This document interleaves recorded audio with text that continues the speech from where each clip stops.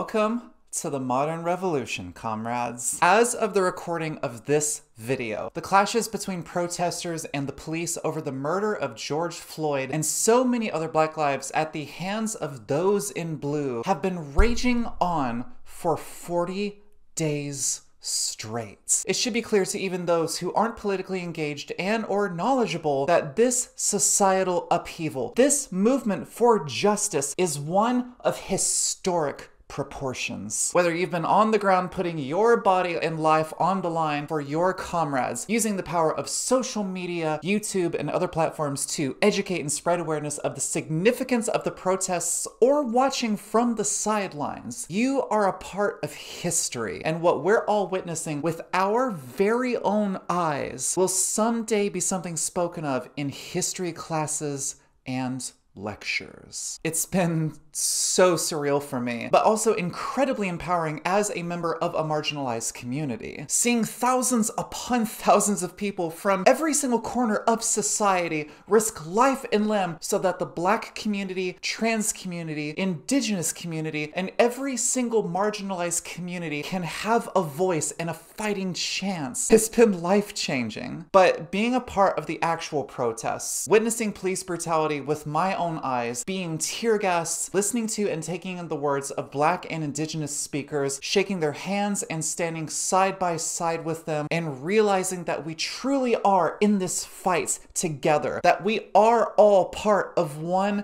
beautiful community, and that no one person can be free until every single person is free. To say these revelations have completely changed the course of my own activism would be nothing short of an understatement. And what I want to do with this video in the spirit of things is shift gears a bit. You could already tell by the new backdrop. And instead of doing my usual deep dive into all things philosophical, sociological, and political, use the wisdom and revolutionary energy I've gained through these experiences to teach you, in a somewhat structured manner, the basics of certain political concepts and figures. So, like a college lecture, but actually fun.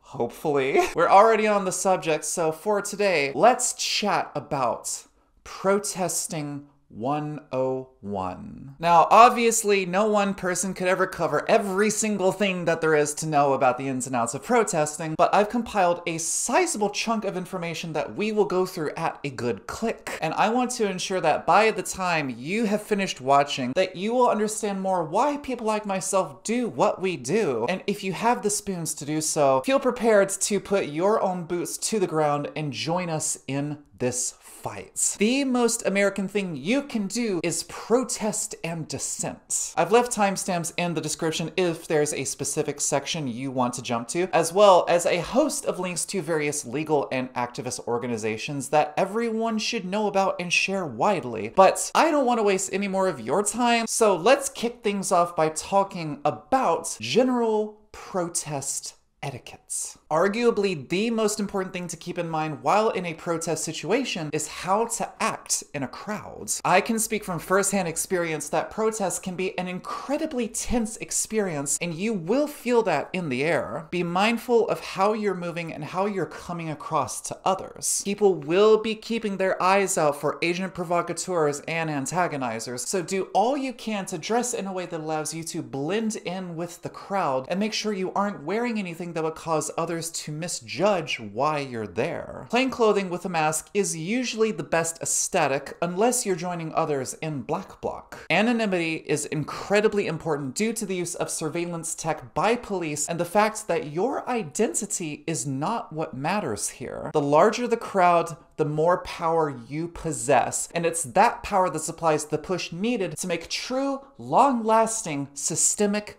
change happen. And speaking of crowds, if you can help it, always go with a group. Going by yourself puts you at tremendous risk of arrest and or physical harm due to the unpredictable nature of protests. And having a group of trusted friends not only gives more protection to the group as a whole, but you'll be able to coordinate strategies for certain situations, escape routes, and be able to get in contact more quickly with legal organizations if one or more of you are arrested. If you can, leave your phone at home and make sure only one of you has a phone that they can use for emergency contacts. If you must have a phone on you for reporting and or documenting purposes, keep it on airplane mode whenever not in use, and don't let it take away from your awareness of your surroundings. Which gets us into OPSEC, or Operations Security, which is a process of identifying critical information, identifying a threat, assessing vulnerabilities, analyzing the risk, and applying countermeasures. Essentially, always have your eyes up, scan your horizons, watch intersections as you cross them for police movements, and have a full awareness of what's happening around you at all times. Imagine a shooting target and start at the center. That inner circle is the area of things closest to you, and the other circles symbolize areas that are further and further away from you. Threats closer to that inner circle are more dangerous to you than ones that are further outside. So using that method will allow you to compartmentalize information and better assess what decisions to make in any given situation. Lastly, only do what you feel you have the ability to do. For example, I'm autistic and struggle with anxiety, but am able-bodied and feel comfortable being in the middle of protest situations. Not everyone will be able to do this, and that's fine. Your safety and well-being are of the utmost importance, so going to a safer event might be good for those with PTSD and other forms of trauma, and social media is an excellent method for sharing information and those who are unable to be on the grounds. With those basics out of the way, let's dive into the second chunk of this video and discuss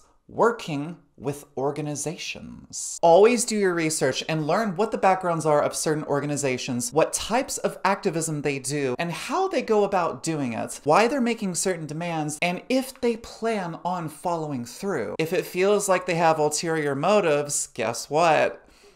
They probably do. They shouldn't be trusted merely because they exist. We've seen groups like Rose City Justice in Portland steer the narrative away from truly radical Black and Indigenous voices and use woke liberal ideals of peaceful protesting and respectability politics to pacify protesters, work with police, and make money for themselves. Don't trust a single one of them. If they aren't being run by Black and Indigenous voices, you have every right to see them as suspects. There must be unified messaging and unified motives for these groups to be successful. Just as people like myself don't want to see cops marching at Pride, we do not want to see former cops in these organizations. I've already heard questions like, well, they left the force and they're now giving you their aid. Why would you reject that? If you knew why we don't want cops at Pride, you'd know why we don't want them in these spaces either. As a good friend put it, once a cop, always a cop.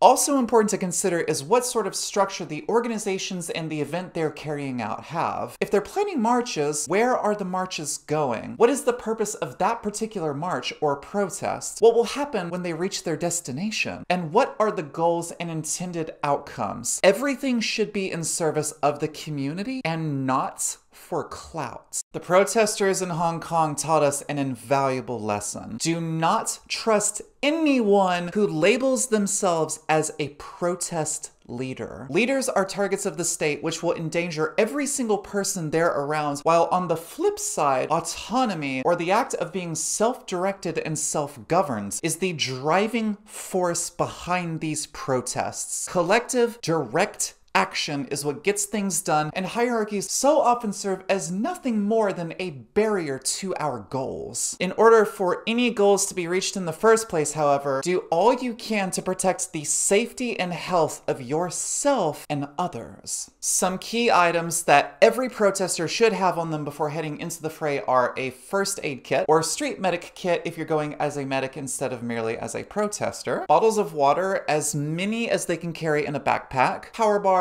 eye protection, and tear-free shampoo, as well as saline spray and backup masks in case of contamination by tear gas. Also, if you need to take any medicine with you, keep it all in one bottle so it's easier to find. Other assorted things like menstrual pads, wet wipes, and tissues, enough money for food and transportation, as well as fresh clothes in a bag of some sort, comfortable running shoes, a thicker mask to protect yourself from chemical agents, and any and all essentials you can think of are a must. Don't wear any any loose jewelry or hair, since you'll be in close proximity with others who could at any moment run or jump past you due to attacks by the police, and opt for wearing glasses instead of contacts in the case of smoke, dust, or tear gas. Extra phone chargers and electrolytes will also be two of your best friends. Gloves, especially those made for car repairs or even oven mitts, are perfect for picking up hot smoke canisters, and if you're able to, weather permitting, wear double layers of clothing in case the outside layer gets contaminated by tear gas. Injuries, heat stroke, shock, etc. are all common occurrences, so learning enough first aid to assist anyone suffering from those aforementioned things, or even being aware of the signs of mental distress in yourself and others, can be life-saving and prevent any traumatic experiences from developing into PTSD. Lastly, do not spread information if it hasn't been verified. Rumors can spread fear and division through a crowd in the blink of an eye and cause those around you to panic or make rash decisions, leading to potential injury and arrests. Take everything with a grain of salt and don't let yourself be panicked either. Speaking of keep calm and don't panic, let's talk about something that I myself am a little more familiar with: the Black Bloc. Aaron from the channel Reeducation made an excellent guide on what Black Bloc is, which I will link above, and I'll give a basic summary of what he said here. Black Bloc itself is not the name of a unit, but describes the aesthetic worn by certain individuals from various anti-fascist, socialist, and communist groups in a protest situation. If you are in Bloc, you'll be dressed up in black from head to toe with a hoodie, face protection that shields you from pepper spray, and thicker combat or hiking boots. Think of it as protective armor from whatever the police or white nationalists try to throw at you. Because those in Bloc tend to form the front lines between cops and ordinary protesters, they will rubber bullets, tear gas canisters, and other riot control munitions fired directly at them. Heavy gloves, gas masks, and even literal body armor will be necessary for the protection of themselves and those they're protecting, which is the key of the Bloc. Defense, not offense. Because everyone in Bloc looks the same, it creates this mass of unidentifiable people in which no one person can be singled out by the police, and the sight of it can be an effective intimidation tactic. The media narrative is going to be against you no matter what, so staying in formation, being a mindful organizer, communicating constantly, and employing various tactics are critical. You must have a keen knowledge of your city's layout, know where the best escape routes are, be willing to listen to those who have more experience dealing with the police, and prepare as much as you possibly can for any situation that could arise. Those in Bloc are very much operating in a militaristic fashion and using the police's strategies against them. And one of the most effective ways to do so is with the formation of a phalanx, or a protective wall of multiple lines of those in Bloc between the police and protesters, as they dig their heels in and use whatever they have at their disposal for shields or protective equipment. They can block off the advancement of police squads, give protesters time to move from one area to the next, or even swoop in and save someone from being detained by police, also known as an unarrest. Something those in Bloc and ordinary protesters all need to know is what to do if you are tear gassed. Tear gas is a chemical weapon, also known as CS gas, that is still employed by law enforcement in this country despite its being banned by the Geneva Convention and countries around the world. It's a weapon of war and it should be treated as such. If you believe you'll be in a situation where chemical agents will be used, avoid the use of oil-based sunscreen or lotions because creams will absorb said agents and prolong their effects. Gas masks, or at the very least swim goggles that wrap all the way around, and masks with replaceable filters will be effective at keeping droplets out of your airways and away from your eyes. Should you be exposed to tear gas, do not rub it in. Call for a medic if there are any nearby, get out of the area into safer grounds, remove contaminated articles of clothing like your mask, and do everything you can to stay calm. Panic attacks can worsen the irritation in your throat and your lungs like I experienced firsthand a month ago, causing a more severe cough and more difficulty with breathing. So having a friend or partner there as a comforting presence will expedite the healing process. Blow your nose, rinse your mouth out, and cough and spit, but try to avoid swallowing to keep any droplets from entering your stomach, and take slow, deep breaths of fresh air so your lungs can relax and your muscles can loosen up a bit. I'm sure most of us have heard that washing your eyes out with milk will do the trick, but it's actually more effective for exposure to pepper spray and won't do much to ease the pain and irritation from tear gas. Thankfully, the best method of cleansing your eyes is by using 3 teaspoons of baking soda with 8 ounces of water. This super simple combination will break down the tear gas chemical, and as long as you use clean, drinkable water and rinse your eyes as needed, you'll be good to go in no time. Don't ever say Mother Alice didn't do anything for ya. And lastly, because tear gas droplets tend to cling to whatever surface they touch, change out of your clothes the moment you're home and thoroughly wash your body to prevent any further exposure. Since we're on the topic of exposure, let's chat a bit about documenting the protests. It is good and necessary to document police brutality and balance that with peaceful moments from protesters to effectively counteract the narrative from the media that will side with the police over you. You have a constitutional First Amendment right to film the police, and every bit of footage you capture could be necessary for your defense and the defense of others. But remember, if you only shoot that which involves conflict, you're only feeding the media narrative and you are not a journalist of true integrity. The footage must speak for itself, and it must speak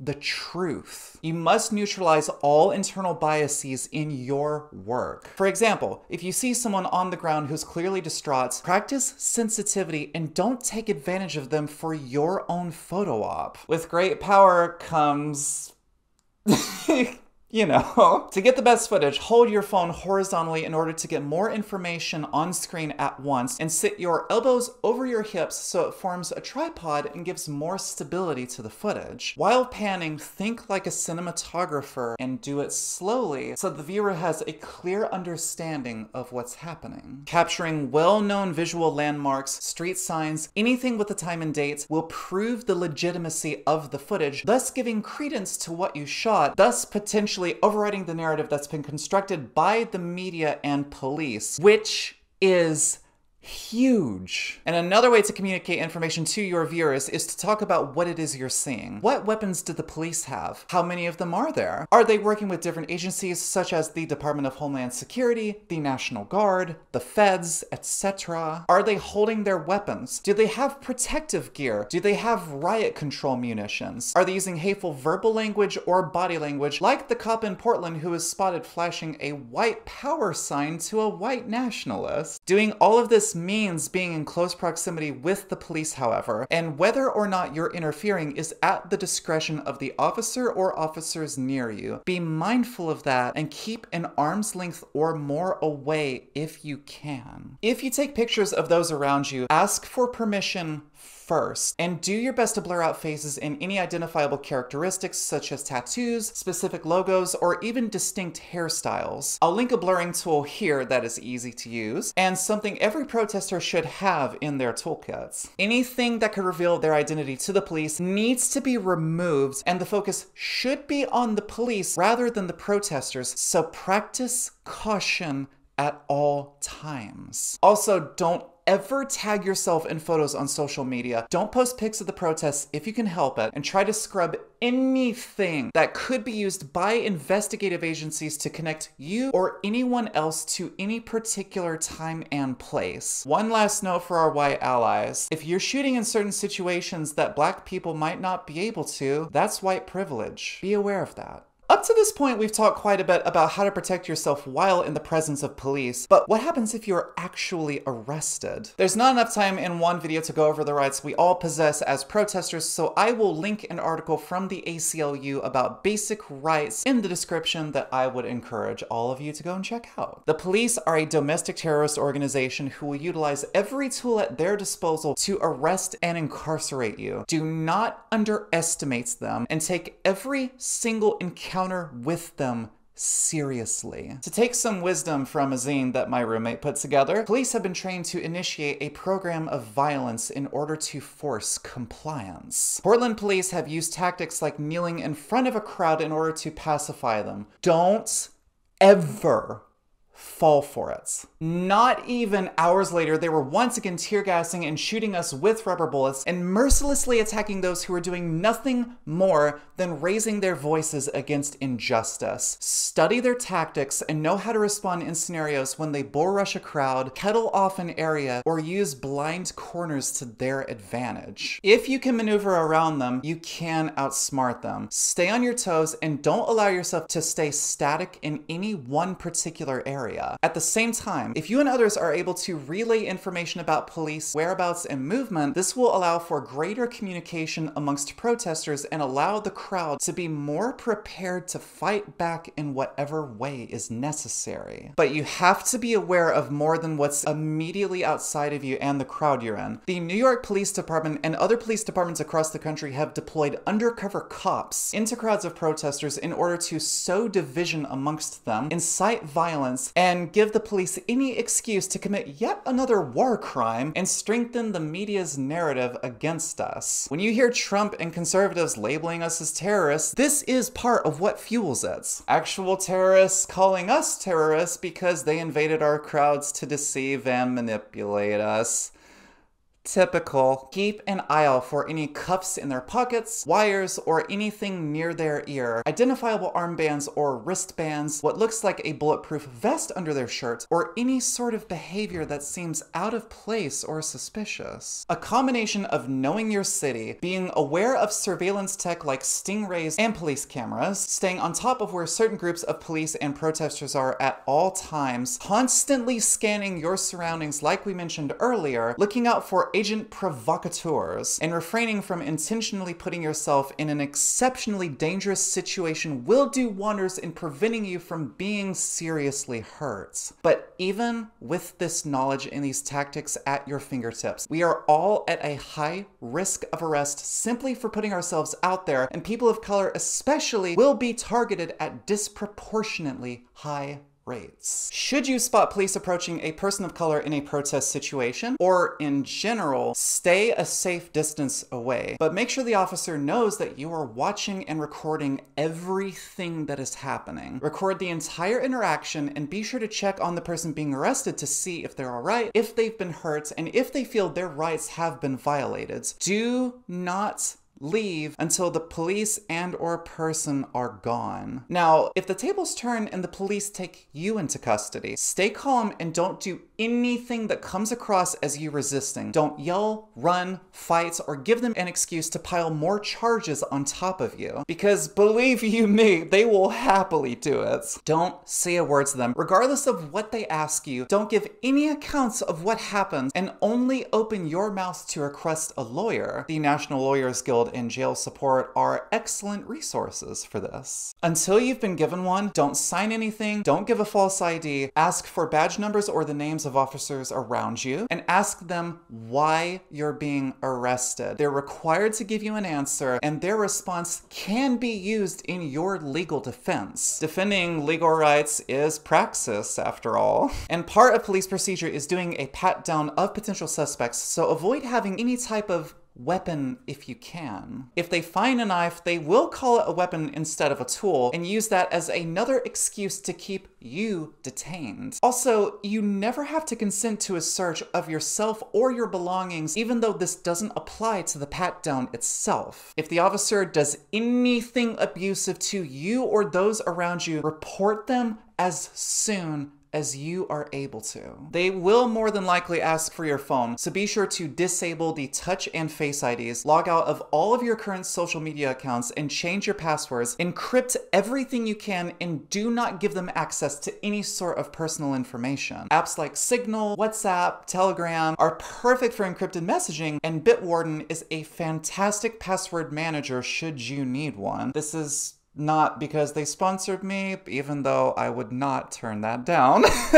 Once you're released from prison, contact organizations like the Minnesota Freedom Fund, National Lawyers Guild, your local ACLU chapter, and legal support hotlines as soon as possible to ensure that you are taken care of and protected from the police's absolutely brutal treatment of protesters due to them seeing us as dissenters and a threat to society. Why do y'all think they've been given militaristic power over us? But as much power as they wield over us, never forget that we the people are the ones with the most power in the end, so long as we are doing this for the right reasons. Without the proper motives and without having our hearts in the right place, we will be nothing but a barrier to progress. Recognize the role that privilege plays in these protests and the dynamics it can create. What we've seen here in Portland is a significant number of white activists pulling these protests away from their original purpose, as well as diluting the influence of Black and Indigenous activists who have already dealt with decades of racism, gentrification, and the inability to have their voices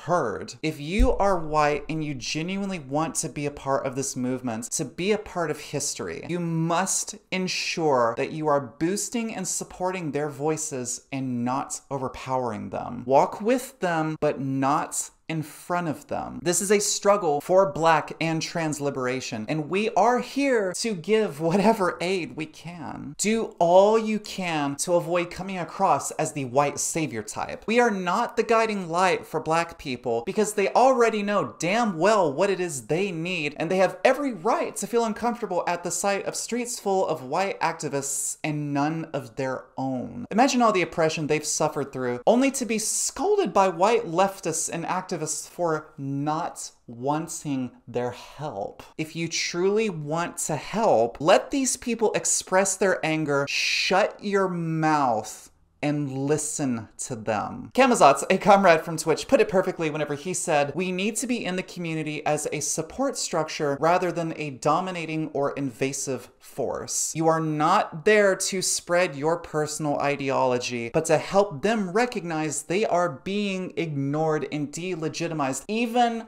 by people in the crowds of white protesters." Also, this shouldn't have to be said, but don't fucking protest for Instagram likes. This is not for your own personal gain. If clout is what you want, don't even come in the first place. Influencers have already ruined so much. Please do not ruin this too. Be present, be a part of history, use whatever ability you have to move this cause forward. We cannot succeed unless we are all standing together in solidarity and willing to work together as one unified community. We are the vanguard. We are the force that can topple the system, but none of it will succeed if we aren't willing to lift up the marginalized and the vulnerable and risk everything to give them a chance at justice. And with that, I'm calling it a wrap on this expedition through the ins and outs of protesting. You are now prepared to step into the role of the modern revolutionary and join us in the movement for the liberation of all peoples. Be safe, be smart, take what you've learned and use it for good. And never forget,